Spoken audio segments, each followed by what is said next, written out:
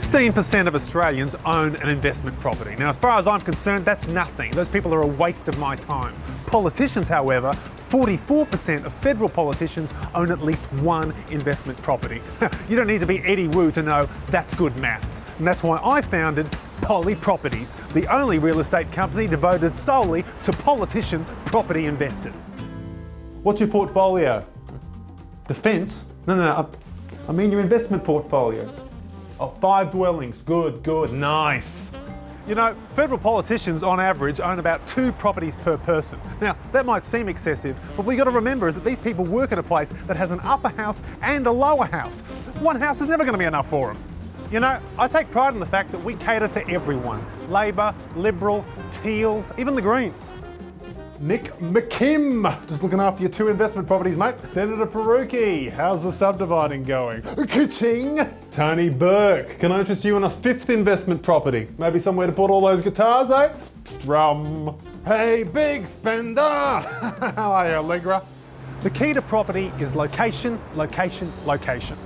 Or in the case of MP Karen Andrews, who jointly owns 6 investment properties, location, location, location, location, location, location.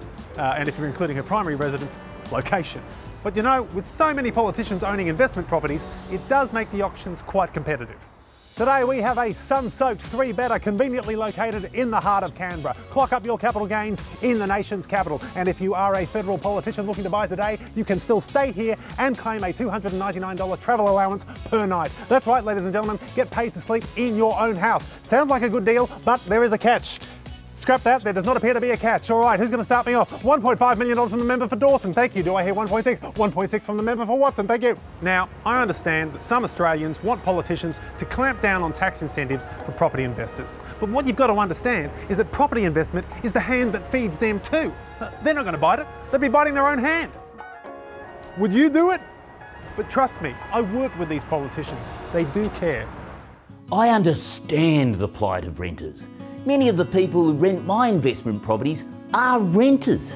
In fact, all of them are. That was very good, mate. I almost believed you. Oh, really? Yeah. Oh, great. Hang on, just getting a call. Oh, it's a tenant. Bye! Yeah. Good night.